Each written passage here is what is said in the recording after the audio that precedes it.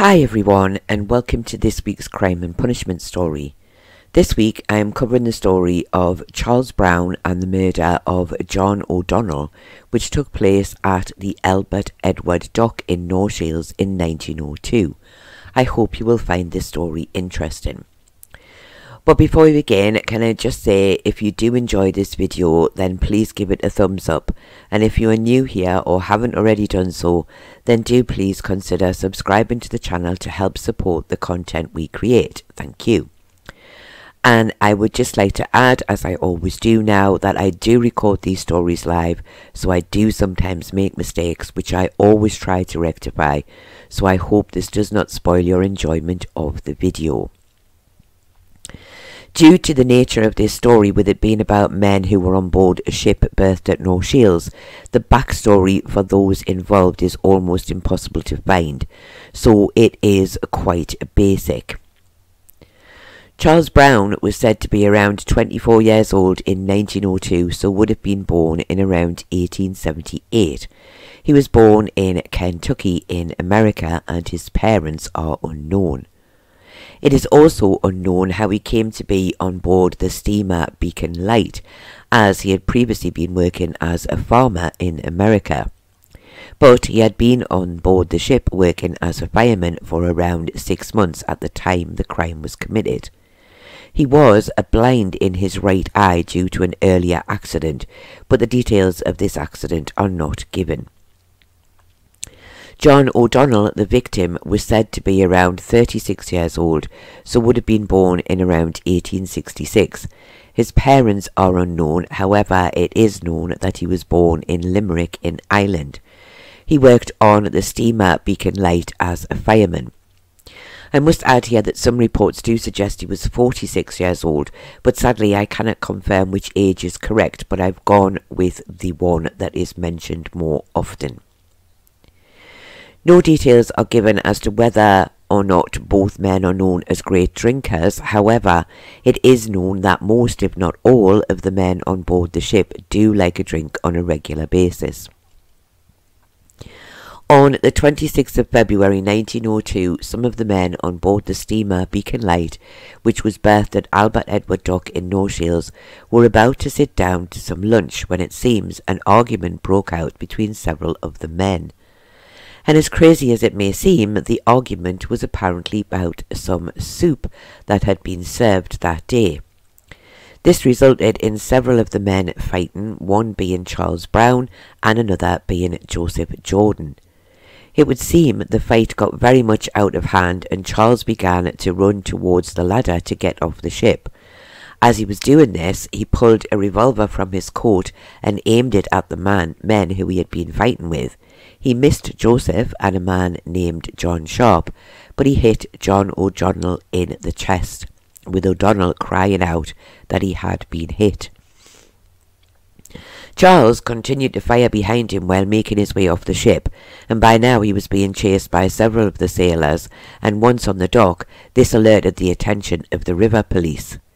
Inspector Main was quickly on the scene and took Charles into custody, and within minutes he was told that a man had died, and Charles Brown was arrested for his willful murder and taken to North Shields Police Station. Details of the inquest are very sparse, so I will include the basic details that I have. The inquest was opened at the Percy Arms in Percy, Maine by Coroner Rutherford. It was stated that the body of John O'Donnell was currently at the mortuary at Northumberland Dock, and Charles Brown, who had 2 black eyes at the time, was present for the inquest. John Sharp said he had identified the body as being that of John O'Donnell, who he had worked with in the past both on the Beacon Light and on another vessel before that. He stated that John was a native of Ireland, and he said that he had been in the area where the fight had taken place. He said after Charles had tried to shoot at Joseph, he had fired again, this time aiming at him, but he had been lucky and the shot had misfired. He said he did not believe that Charles had been drinking at the time. Joseph Jordan stated that the initial argument had been between himself and Charles Brown. He said they had fought with their fists and others had joined the fight, some simply to try and separate them. James Gargan, a carpenter on board the Beacon Light, said he had seen the men fighting and had seen several trying to separate them, but he did not know how Charles had got the black eyes, but assumed that it had been during the fight. Dr. Martin said he had performed the post-mortem on the body of John O'Donnell and had found a single bullet lodged in his chest. This, he said, would have caused his death almost instantly, and the bullet exactly matched those found in the revolver belonging to Charles Brown. Inspector Main of the River Tyne Police said he had captured the accused as he was running from the ship towards North Shields. He believed at the time that some 30 to 40 men were chasing him. He said Charles had a revolver in his hand when he caught him, and he had had to knock this to the ground. Charles, he said, stated, "I have done for one and I'll do for another." After this, he said he took Charles into the police cabin and charged him with the death of John O'Donnell, to which he made no reply. He was then taken to North Shields police station. When asked, he said Charles had not asked for protection from the men chasing him, but he said he did have a lot of trouble keeping the men away from Charles, and he also said that Charles did not hand him the revolver willingly. He stated that he had examined the gun and it had gone off in his hand, resulting in Joseph Jordan being shot in the foot, and a further bullet had lodged in a wall. The coroner's statement is unknown, and it is also not known how long the jury took to decide their verdict. However, it is known that the jury at the inquest found Charles Brown guilty of wilful murder, and he was committed for trial and moved to Newcastle Prison. I did not find any details of a funeral for John O'Donnell. He was not from the area, and it seems that none of his family were in the area either. In this case, it is possible that his body would have been sent home to his family, or that the funeral was taken care of by the owners of the ship he worked on, but none of this can be confirmed. But I did not find any details of a headstone for John O'Donnell anywhere in the northeast area. The trial took place at the Moot Hall in Newcastle in early July before Mr. Justice Bruce. Charles was charged with both wilful murder and attempted murder, and he pleaded not guilty to both charges. The details from the trial are much more detailed, and it is now that we finally get to hear the full story of this very tragic case. Joseph Jordan said he was a seagoing fireman who came from South Shields. He said he had argued on board ship with Charles Brown. He claimed that Charles had attacked him with a knife, and it was at this point that Charles had begun to head for the ladder to get off the ship. Charles, he said, had stood near the top of the ladder looking down, and then drew a revolver from his coat and said, "I will blow your brains out," and then fired towards him. He said he ducked and the bullet hit John O'Donnell, who had been behind him. He said John cried out that he had been hit, and Joseph said he rushed towards Charles, who was now on deck, and twice saw him point and fire the revolver at John Sharp, but the gun misfired.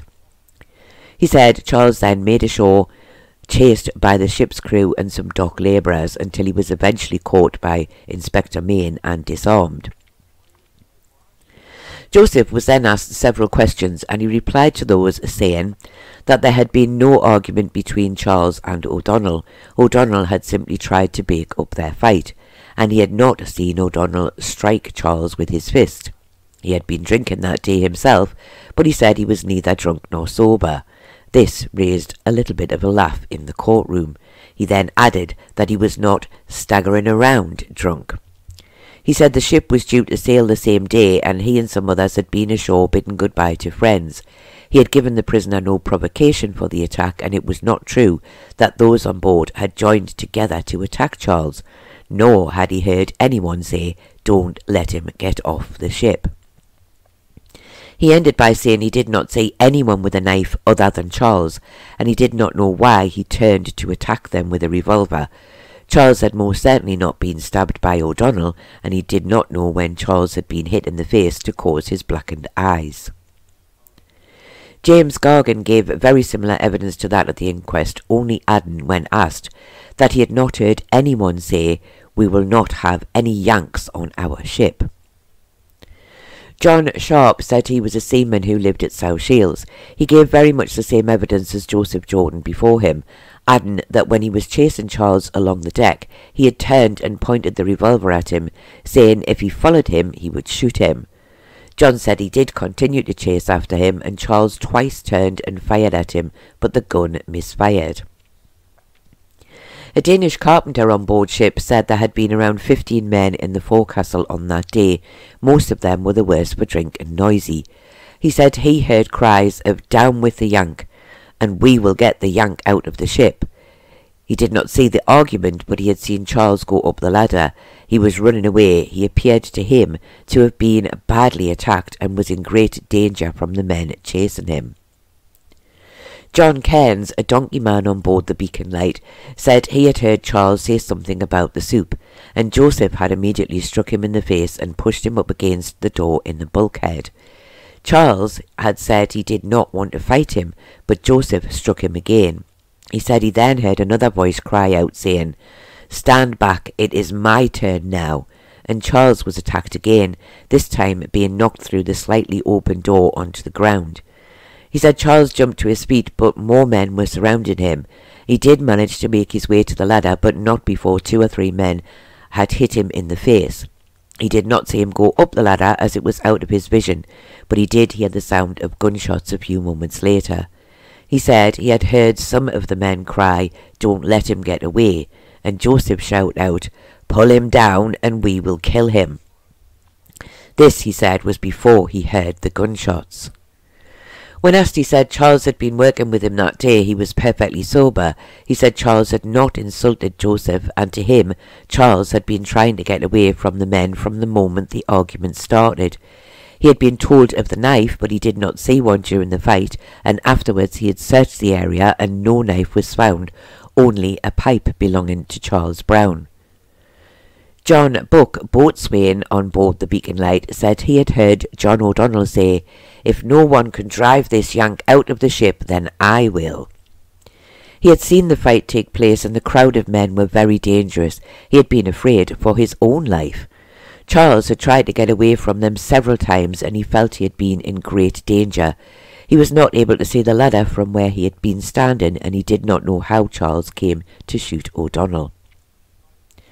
Dr. Martin said he had been called to the ship on the day of the shooting. However, John O'Donnell was clearly already dead when he arrived. He said he had also performed the post-mortem on his body, and John had died from a single gunshot wound to the chest, and it was his opinion that he would have died within minutes of being hit. Inspector Mayne gave similar evidence to that at the inquest, adding that when Charles had been taken to North Shields Police Station, he had been charged in the presence of Chief Constable Hewish, and he had made no statement. He continued by saying that when he had taken the revolver from Charles, he had placed it on a table, and when examining it, it had fired twice by mistake, and one bullet had hit Joseph Jordan in the foot, and he had had to be treated at the Tynemouth Workhouse Infirmary because of this. He said the gun had 2 further bullets which appeared to have been lodged in the gun where it had misfired. He did agree that a great crowd of men had been chasing Charles along the dock, and some of them were using very strong language, and although Charles had not asked him for protection, he did feel that he needed it. He said he had to knock the gun from the hand of Charles Brown, and it was not true that the man had handed him the gun without being asked to do so. And when questioned, he said on the way to the police station, Charles had made a simple statement saying, "I had to do someone, or they would have done me." The judge then asked if Joseph Jordan had any marks about his body from fighting, and Inspector Mayne said he had a scratch and a cut near his lip, and one of his hands was bleeding, and these were all fresh wounds. The defence then addressed the jury. He was quick to point out that Inspector Mayne had now changed the statement made by Charles Brown, no longer saying that he had intended to shoot somebody, but that in fear of his life he had had to do it to escape from the crowd of men chasing and attacking him. He said, as an American, Charles probably did not know much about English law, and had spoken the words to the policeman without knowing what he was saying, but had later spoke of having no choice or they would have killed him.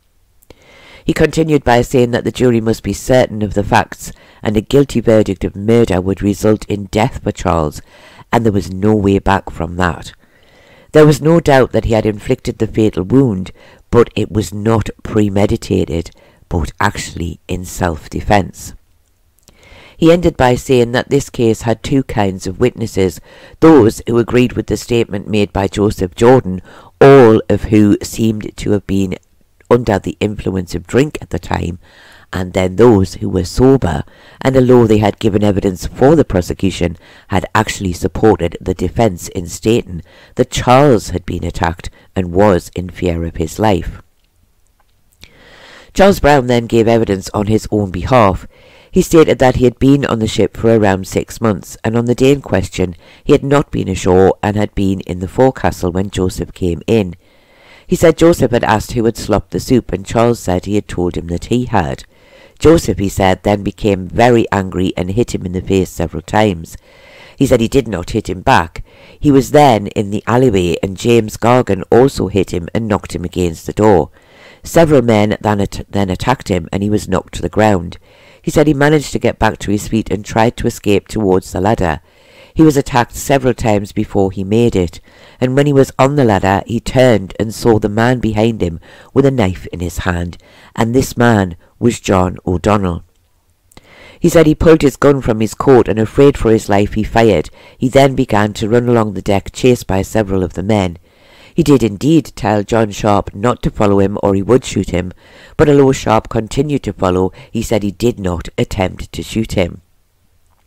He said once ashore he made for the police station, and on seeing Inspector Main, he said he told him, "Take this gun and keep these men off me." He said it was not true that the policeman had had to knock the gun from his hand. He said he had bought the revolver as a present for his brother, and he had had it in his pocket that day as he intended to give it to the captain on the ship for safekeeping, as it was against the ship's rules for any men to carry firearms. He had not bought any bullets for the gun, but the lady who he bought the gun from had put 5 cartridges into it. He had never had a knife in his hands that day, and he had not stabbed anyone. He ended by saying that when he went up the ladder he had been in fear of his life. He wanted to get away from the angry mob of men who he felt meant to do him harm. 2 witnesses were then called, James Kerr of North Shields and Emmanuel Wilson of South Shields. Both spoke, giving very much the same evidence. They said that on the dockside they had seen Charles go up to the policeman and hand him the revolver. Both said the policeman had never knocked the gun from his hand. They said he had given it over willingly. The judge, in summing up, said it was for the jury to decide if this had been a case of murder or manslaughter. A man's life was a most precious thing, and if Charles felt that his was in danger, was he, as the defence suggested, entitled to take another man's life to protect his own, thus making him not guilty? Was this a case of an attack due to great provocation, and not intending to kill anyone, Charles killed Joseph while in fear and wildly shooting at anyone in close range? If, however, they believed he had deliberately intended to kill O'Donnell, then they must find him guilty of murder. The jury did not retire, simply taking 5 minutes to discuss the case before the foreman spoke to say that they found Charles Brown guilty of manslaughter, but they recommended him to mercy on account of the great provocation he had received, and the second case of attempted murder was dismissed. The judge then spoke to Charles, stating that he would take into consideration the recommendation of the jury, and therefore he would send him to prison for a term of 4 months. And this verdict was received with loud applause from the public gallery. I did not find any further details of Charles Brown after this case, but I would think we could assume that he would have, on his release, headed back to America and back to his previous life as a farmer, possibly, no doubt thinking a life on British ships was not for him. I have to admit to finding this a very odd case. It seems to me that Charles was someone who was not well liked on board the Beacon Light, and the only reason seems to be because he was an American. It seems the men were simply looking for any excuse to start a fight, and something as simple as soup was enough to set the wheels in motion that led to the loss of the life of one of the young men on board. Did Charles ever attack anyone with a knife? Well, there does not seem to be any evidence to support this, and no knife was ever found. And if Charles saw someone else with a knife, then no doubt this would have been hidden by the other sailors before the ship was searched, so it would never have been found. It oddly seems that the men involved all told the same tale of Charles attacking them without reason, and that he fired at them saying he would blow out their brains. Yet those who were not involved with the fight, but saw all, told a very different story. It was certainly an odd one, as even the policemen told a different story to the witnesses who watched from the dockside. And I can only assume that Charles, being American, had something to do with all of their behaviour. Were the jury right to find him guilty of manslaughter? Well, I do believe they were, as he did take the life of another man, and I don't feel he was entirely innocent, but he certainly wasn't guilty of murder. But what do you think? Was this just a case of the other sailors on board taking a dislike to Charles and attacking him for no reason? An attack that then went badly wrong? Or do you think there is any truth in the story that Charles was the one who attacked them for no reason? And do you think the jury reached the correct decision? Do let me know your thoughts in the comments below.